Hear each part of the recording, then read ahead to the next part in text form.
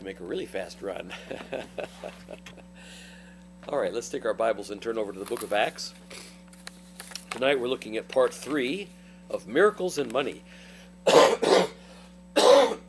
Sorry about that cough. Acts chapter 28, looking at verses 7 through 10. I'll begin reading in verse 6. Howbeit they looked a great look when he should have swollen or fallen down dead suddenly. But after they had looked a great while, and saw no harm come to him, they changed their minds, and said that he was a god. In the same quarters were possessions of the chief man of the island, whose name was Publius, who received us and lodged us 3 days courteously. And it came to pass that the father of Publius lay sick of a fever and a bloody flux, to whom Paul entered in and prayed, and laid his hands on him, and healed him. So when this was done, others also which had diseases in the island came and were healed, who also honored us with many honors, and when we departed, they laded us with such things as were necessary. So tonight we're talking about Miracles and Money, part 3, which ties in well what we've been studying in Acts. And as I've said before, what becomes clearer and clearer to me the longer I live is that things of earth slow you down, or things of earth may be the reason you die. So if you want to collect things of earth, remember that that collecting process creeps up on you. And I know that because I had a family and we started building up, especially clothes, humongous amounts of clothes as the kids got bigger, and the little ones were wearing the stuff the big ones wore, but the big ones had to get new stuff too. And so we have this humongous amount of clothing. It builds up on you, it creeps up on you. But don't let it tie you down in your service for Christ. And I gave you a principle last week. There's a very important principle in relation to all of this. And the principle is this: it's not what you own, but a matter of how you view what you own. You can own a lot of stuff, but if you treat it as a stewardship, not as a personal possession, then you view it correctly. But if you are greedy, if you are covetous, you're in trouble. Because a rich man can be perfectly content and not at all covetous, and a poor man can have deadly covetousness. It's how you view what you own. And we talked about Job last week, and he was rich, but God didn't condemn him for it because God is the one who gave it to him. You know, the Old Testament tells us that it is God that giveth thee the power to get wealth. Remember that. It is God that giveth thee the power to get wealth. It's not because you're smart, not because you've worked things out and because you managed to pull off some really cool things. It is God that giveth thee the power to get wealth. And if he gives it to you, you have a greater stewardship responsibility than the man who only has a little bit. To whom much is given, from him shall much be required. To whom little is given, from him shall little be required. So if you have much, in whatever realm, especially in the temporal realm, if you have much, God is going to hold you more accountable than the one to whom he gave only a little bit, because it is God that giveth thee the power to get wealth. And Job understood this. Job put it together, and he treated everything that God had given him as a stewardship. Naked came I out of my mother's womb, naked shall I return thither. The Lord gave, and the Lord hath taken away. Blessed be the name of the Lord. In all this Job sinned not, nor charged God foolishly. Last week we also talked about some other people who didn't quite have that perspective. We talked about Judas. That was a man who always had his needs met when he was with Jesus.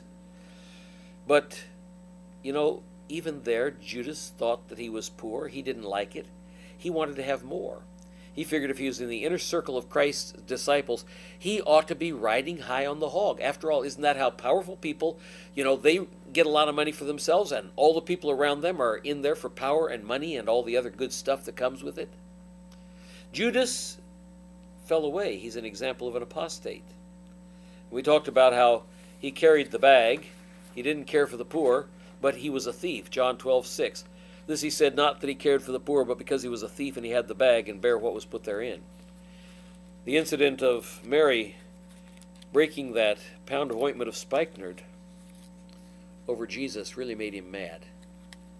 And of course we talked about how Judas decided he was going to get his cut. He would get his 10%. It was worth 300 pieces of silver. And what did he sell Jesus for? 30 pieces of silver. Oh, I hope none of us are like that. We talked about the attitude of contentment and how important that is. We saw that in Proverbs 30, verses 7 through 9. He says, 2 things have I required of thee, deny me them not before I die. Remove from me vanity and lies, give me neither poverty nor riches. Feed me with food convenient for thee, lest I be full and deny thee, or say, who is the Lord?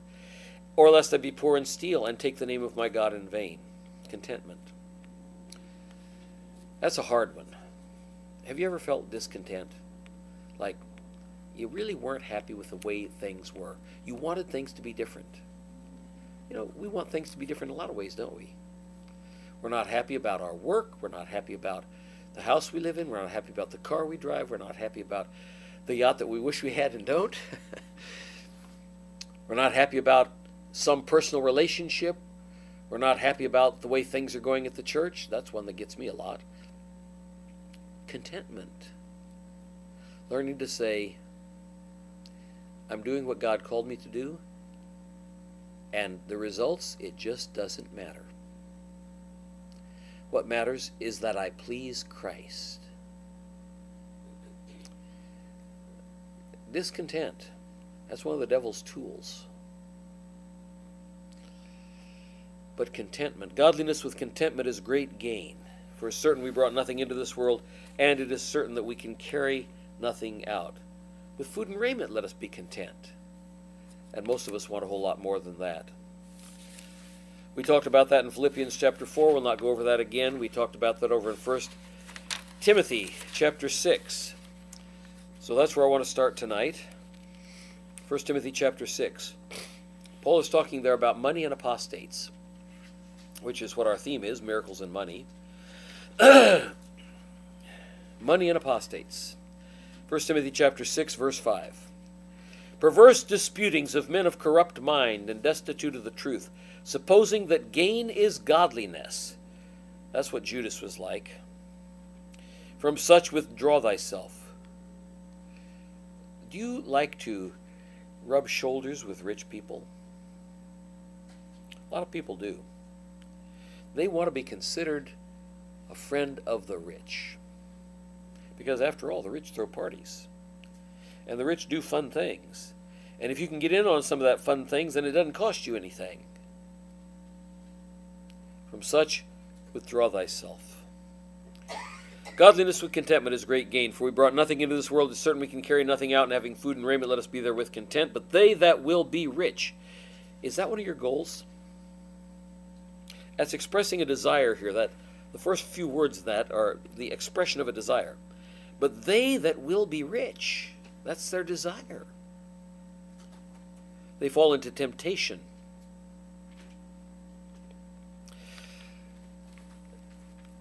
The Lord's Prayer. How many of you know the Lord's Prayer? You all know the Lord's Prayer. Yeah, right. I think everybody raised their hand. Okay. And lead us not into temptation, but deliver us from evil. What does it say here? They that will be rich fall into temptation. God's not the one who leads you into temptation, is he? Is he? No. Lead us not into temptation, but deliver us from evil. When you have the desire to get rich, you know what? That's leading you into temptation. More than that, it's not just temptation, it's a snare. A snare is a trap that catches an animal and then that kills it. It's a snare like a noose snare that snaps around a rabbit's neck and strangles him. You have a desire for money? You want to be rich? It moves you into temptation, and it moves you into a snare, and it moves you into many foolish and hurtful lusts. You know, the love of money is the root of all evil. That's what he's going to tell you in the next verse. It moves you into hurtful lusts. What are the things else that it leads you to desire? I've got money, now I can go after this. I've got money, now I can go after that. I've got money, now I can go after that. I loved money, and it leads you into many other different types of sin, which drown men in destruction and perdition. What is perdition? damnation. That's exactly right. It's one of the roads to hell.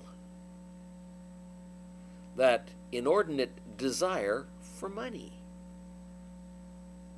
For the love of money is the root of all evil, which while some coveted after, they have erred from the faith. There's your apostasy. The apostates, that is one of their chief focuses, is how can they manipulate God's people to get money out of them. Which while some coveted after, they have erred from the faith, and pierced themselves through with many sorrows. And so, O man of God, you know, it's not too bad if you get into it every now and then. Doesn't he say that in verse 11? It's okay if you stand there and look at it. It's okay if you walk toward it and hold hands with it. Is that what it says? But thou, O man of God, what? Flee these things. You are to act in a direct and positive manner against those things. You run away from them. And you are to follow after righteousness. Here's the opposite of what you've been looking at that leads to apostasy. Follow after righteousness, godliness, faith, love, patience, meekness. Do you realize you're going to have to fight to do this? Fight the good fight of faith. You know, it's not natural to want to fight against the love of money. Your body, your soul, your flesh wants money. Fight the good fight of faith. Lay hold on eternal life, whereunto thou art also called, and hast professed a good profession before many witnesses. You've said it with your mouth. Are you living it with your life? We see another very interesting context, and this is where we closed last week. Hebrews 13. Marriage is honorable in all, in the bed undefiled, but whoremongers and adulterers God will judge. Let your conversation be without covetousness. He goes from talking about whoremongers and adulterers to covetousness. Be content with such things as you have, for he hath said, I will never leave you nor forsake you. In other words, Jesus is with you just like he was with Judas, but Judas wasn't content. Has Jesus promised to never leave us nor forsake us? Has he? He's promised it, hasn't he? That he will never leave us or forsake us. Why would we want to be like Judas? Jesus didn't give up on Judas. Judas gave up on Jesus. Judas sat at the table at that final Passover when Jesus took off his robe, girded himself with a towel, and took a basin and washed the feet of the disciples. Jesus washed Judas's feet. And Judas turned around and went out, and it was night, and Satan entered into him, and he betrayed Jesus.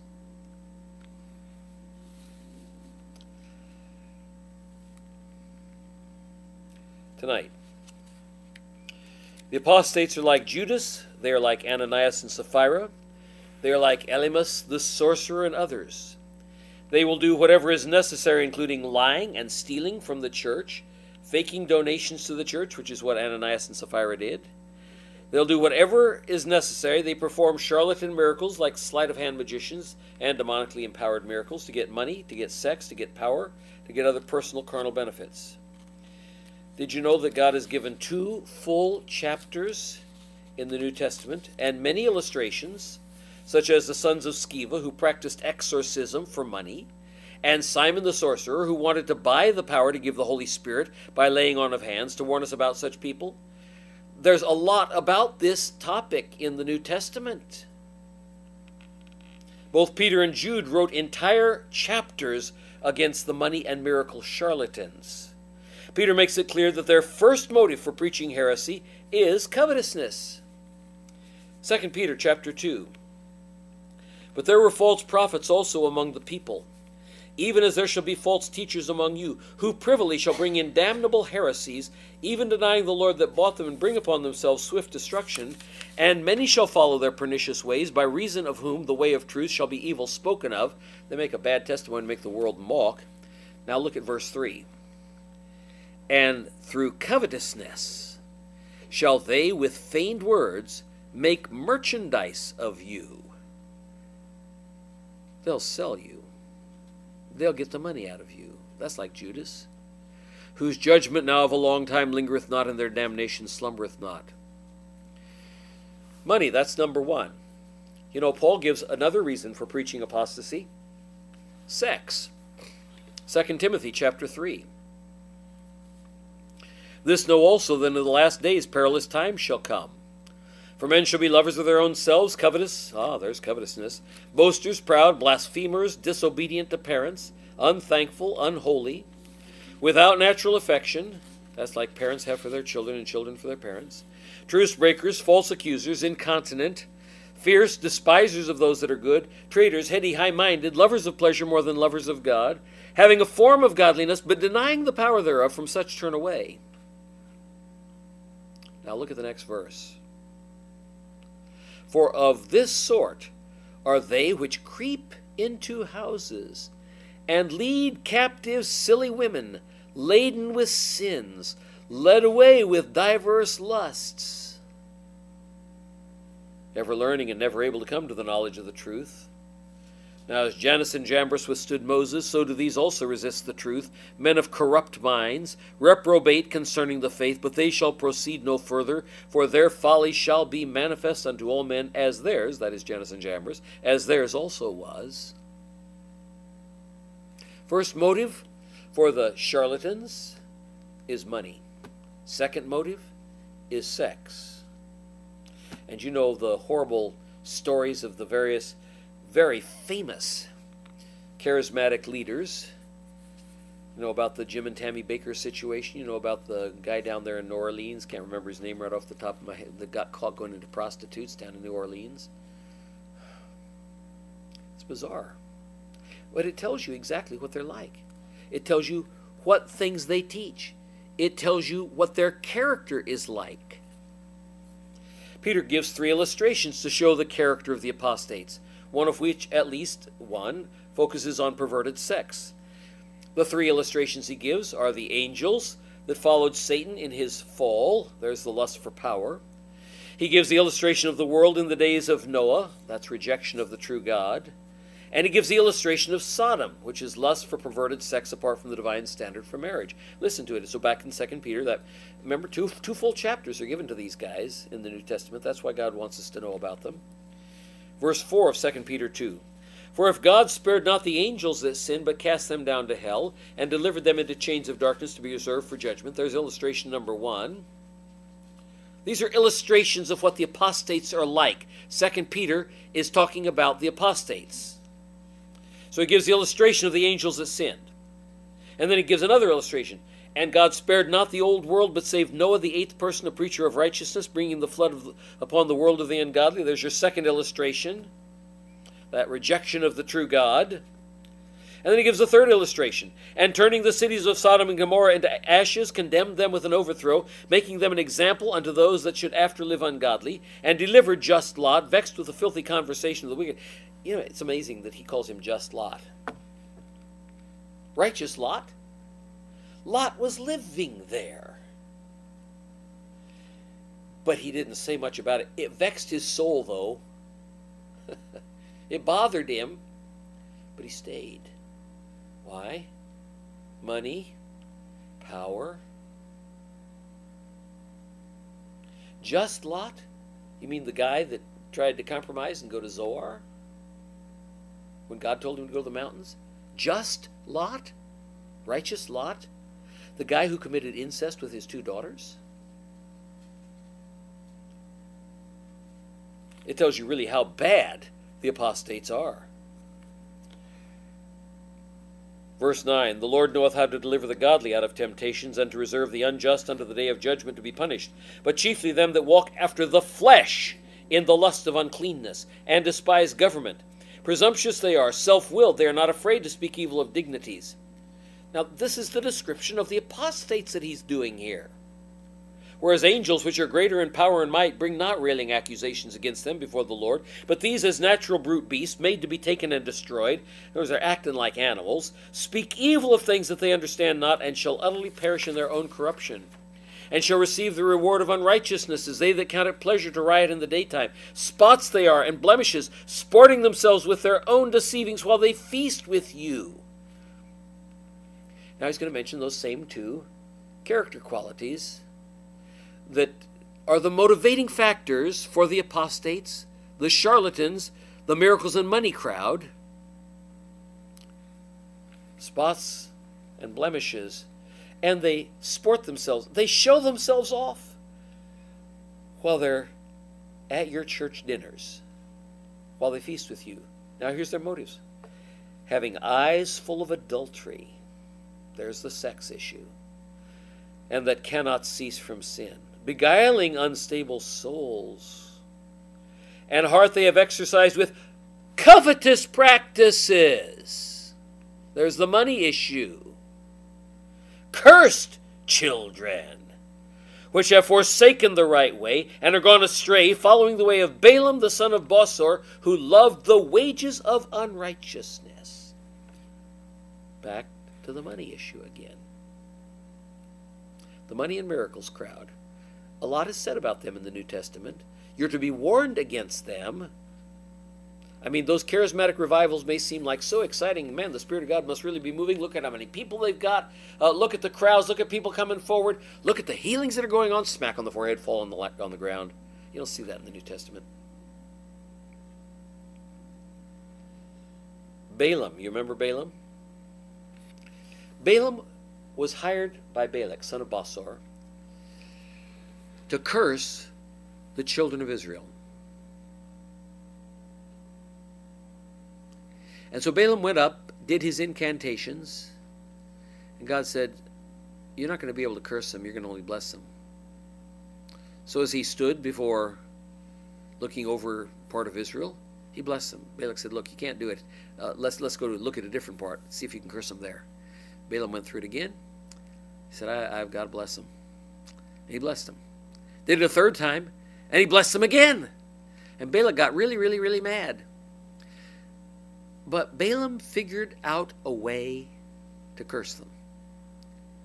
He said, you know, Balak, what you need to do is get a bunch of your pretty little Moabite girls and let them go down to the camp of Israel and start having sex with the boys down there in the camp of Israel. And God will judge them. And he got paid. He got his money. He couldn't curse Israel, but he got his money because he figured out a way to get God to curse his own people. You know something?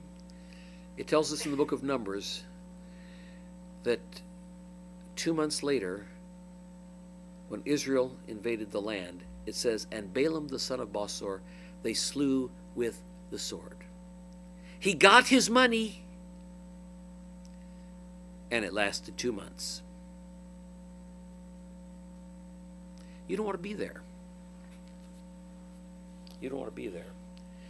He was rebuked for his iniquity. The dumb ass speaking with man's voice forbade the madness of the prophet.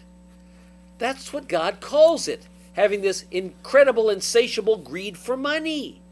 It was madness. Now he tells you what these apostates are like. It says, these are wells without water. They're clouds that are carried with a tempest, to whom the mist of darkness is reserved forever.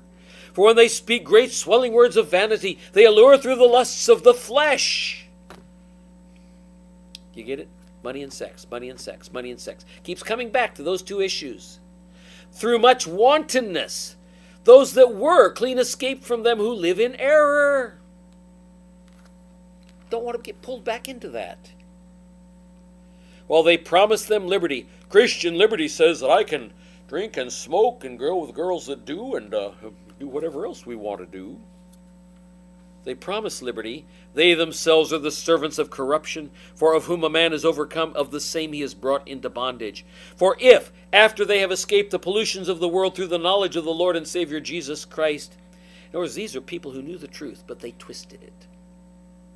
After they knew, they had the knowledge of the Lord and Savior Jesus Christ, they are again entangled with what? The pollutions of the world. And overcome. The latter end is worse with them than the beginning. It had been better for them not to have known the way of righteousness than after they have known it, to turn from the holy commandment delivered unto them.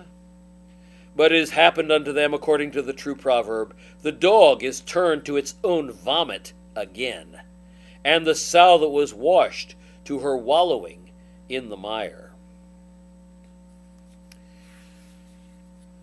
A lot of these so-called faith healers and miracles and money people fall into the category here.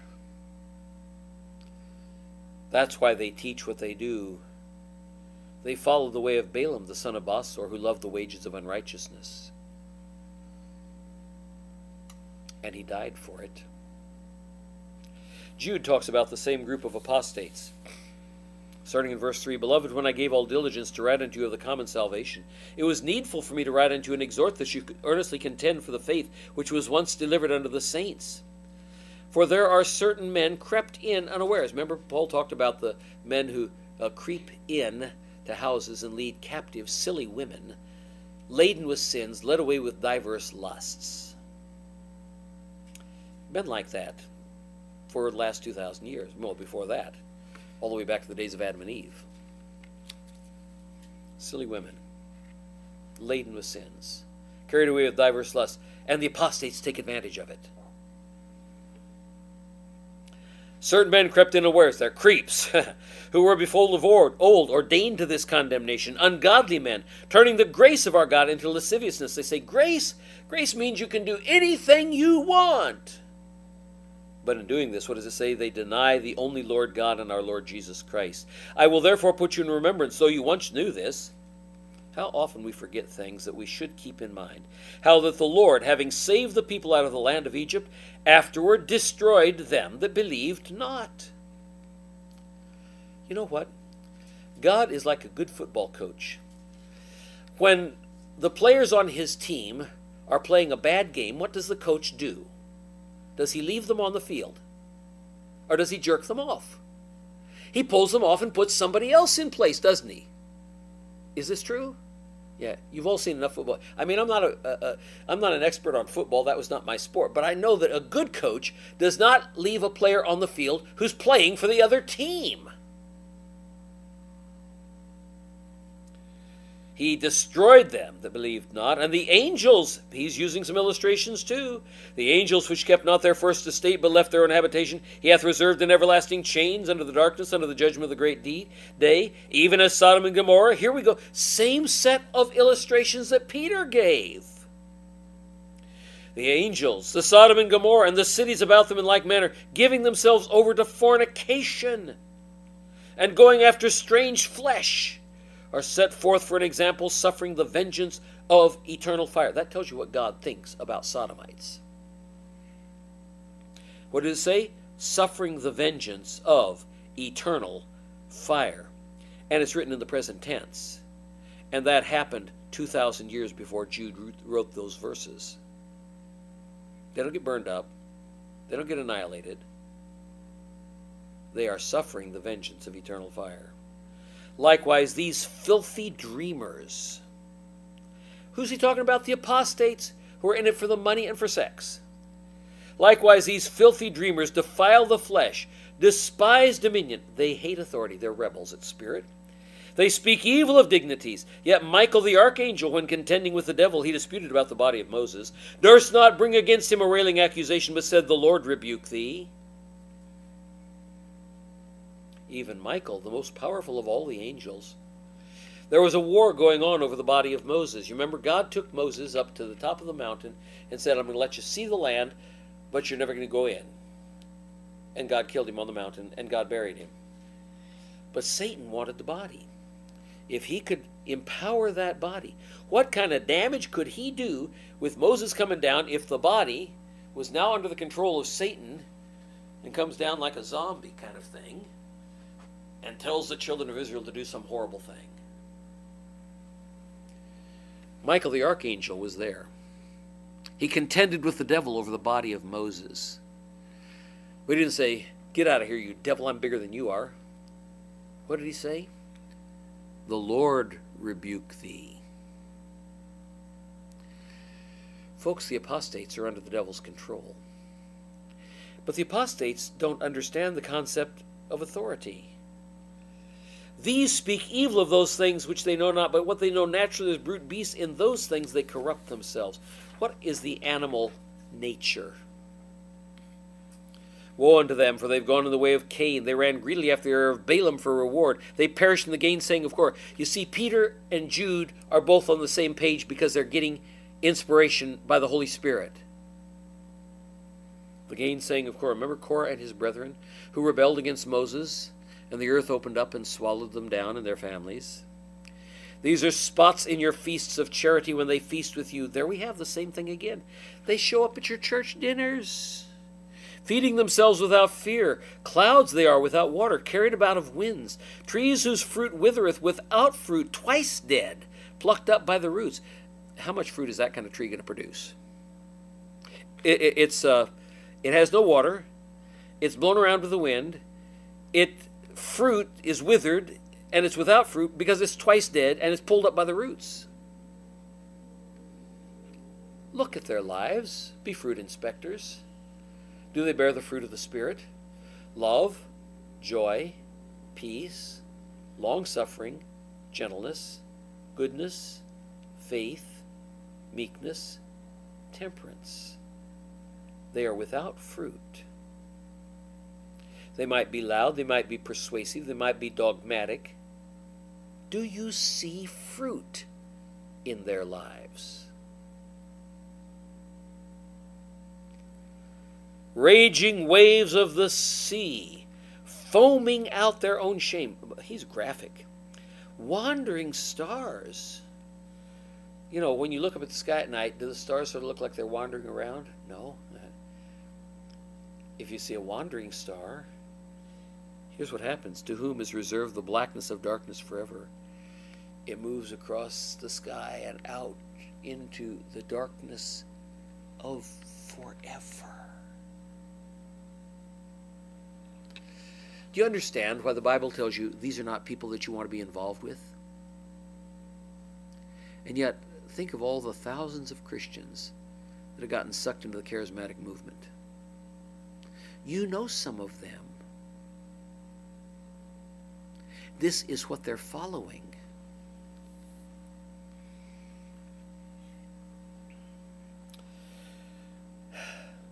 And Enoch, also the seventh from Adam. By the way, that demonstrates to you that the genealogies of the Old Testament are correct. Enoch, the seventh from Adam. You go back, and Enoch is number 7 after Adam. Prophesied of these, saying, Behold, the Lord cometh with 10,000s of his saints to execute judgment upon all, and to convince all that are ungodly among them of all their ungodly deeds, which they have ungodly committed. He got the point. And of all their hard speeches, which ungodly sinners have spoken against him. That tells you something else about these characters. These are murmurers, complainers. Do you know people who gripe about stuff all the time? Always complaining. Be careful. Those are character qualities of an apostate. Walking after their own lust, their mouth speaketh great swelling words, having men's persons in admiration because of advantage. They like to boast and they like to fawn. They boast about themselves and they fawn at the feet of all the important people. But beloved, remember ye the words which were spoken before of the apostles of our Lord Jesus Christ, how that they told you there should be mockers in the last time, who should walk after their own ungodly lusts. These be they who separate themselves sensual, having not the Spirit. What motivates them? Is it the flesh or is it the Spirit? What motivates? You can ask yourself the same question. What motivates me? Is it the flesh or is it the Spirit? Be careful, because it tells you here that what motivates the apostates is the flesh. How are we to act? He tells you in verse 20. But you, beloved, building up yourselves on your most holy faith, praying in the Holy Ghost, keep yourselves in the love of God, looking for the mercy of our Lord Jesus Christ unto eternal life. So 4 things. Number 1, build yourself up in the faith. That means learn the Word of God.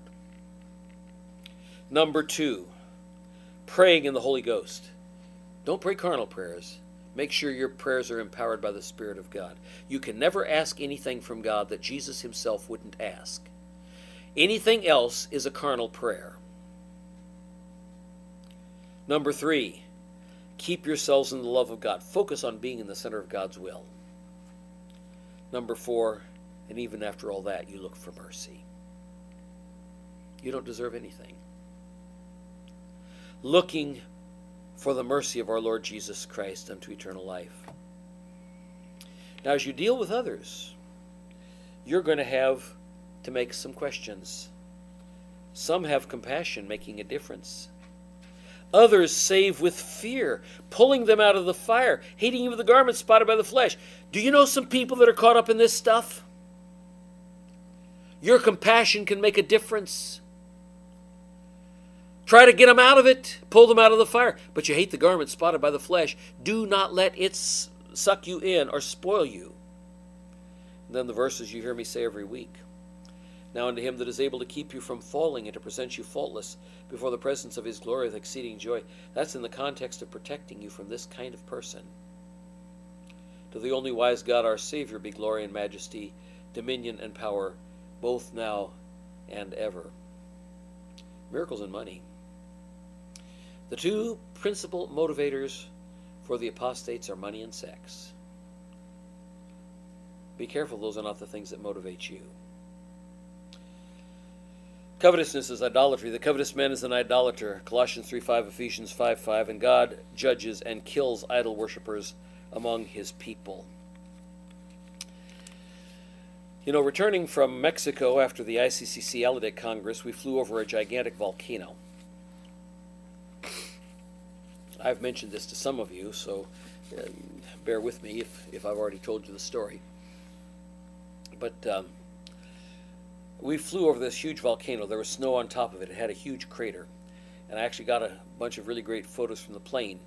We were flying at about 38,000 feet because it said so on the little sign above, you know, where you can see your route and how high you are and how fast you're traveling and all that stuff. We're almost 8 miles high. At the base of the volcano, as I looked out the window, I could see multiple towns, one of which was a large city. And you know, not long ago, I was eating in a restaurant where there was a Mexican waiter, and started talking to him. And as I talked to him, and I said, "And where are you from in Mexico?" Found out that he was here. I hope he didn't think that I was trying to figure out if he was an illegal after all that's going on between Mexico and the U.S. right now. But he told me such and such a town. I said, "Oh, where's that located?" He says, "Oh, there's this one big volcano in Mexico," and he described it. And then he said, "And off to the side of it, there's this other little smaller hill," and I could see that out the window, so I knew we were talking about the same place. And he said, "On top of that, there's this church," and you could see that down there, a big cathedral out the window. And he said, "And that's the town that I came from." You know, when I flew over that volcano and I saw those towns, I was actually praying for the salvation of people in that town. And God led me to a man. That was his hometown. And I gave him a tract calendar. And I pray for his salvation. Do you ever do anything like that? You know, I look at that and I wonder what is going to happen to that volcano in the end times. You know, do the people in that little city ever think of Mount St. Helens, which lay dormant for more than a century? I wonder if any of them ever get afraid. I wonder if they've gotten comfortable with their wealth as they work to make money and fornicate, and cheat, and steal, and spend their hard-earned savings on tequila. I prayed for that city and the little towns as we flew over, that God would raise up a witness, a brave voice for the gospel, that would not be afraid to proclaim that judgment is coming. I prayed for great sweeping movement of the Holy Spirit of God to reach those people before it was too late. As I looked down and saw how small they were, I realized nonetheless how important to God that each one of those individuals is. Do you ever think like that when you fly?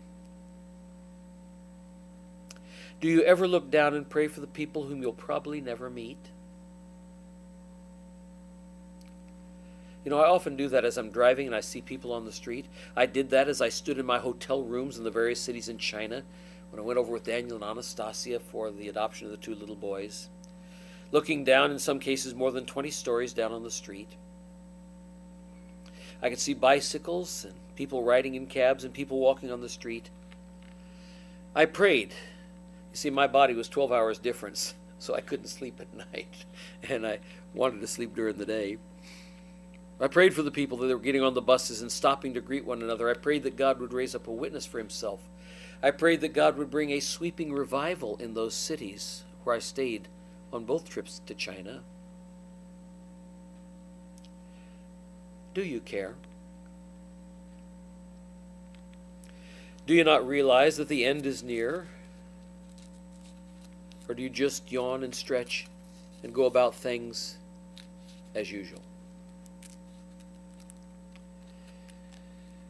Yeah, things as usual. Be careful, because there's going to be something that will tempt you. One little special thing, just a little thing like Lot, that may result in your death. Lot's wife got turned to a pillar of salt. Lot wanted just a little thing by going to Zoar. He ended up in the death of his wife and ultimately incest with his daughters, who produced 2 sons, Moab and Ammon, the ancestors of some of Israel's worst enemies, the Moabites, the ones who, with help from Balaam, caused the children of Israel to commit fornication. Folks, a lot of important things to learn. Well, I think I'm not going to get into the next section here because I only have 4 minutes, and I think you'd like to get out early instead of late tonight. Let's close in prayer. Our gracious Heavenly Father, I pray that you will teach us to live the way in which true Christians are supposed to live. That the end of life is not money, the end of life is not sex, the end of life is not power and control. What we're supposed to be doing is bringing glory to God. Thank you, Father, for your word, for the things we've studied tonight. Help us to be able to take the word of God and apply it in a way that brings you the greatest amount of glory. Father, keep us from covetousness. Keep us from lust. Deliver us not into temptation. Bring us not into temptation, but deliver us from evil.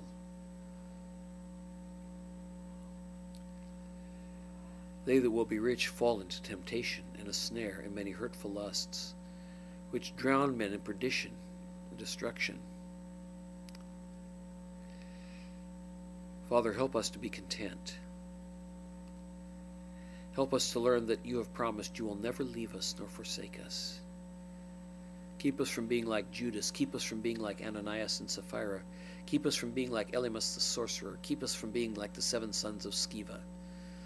All these illustrations in the book of Acts, all centered around the same kind of thing.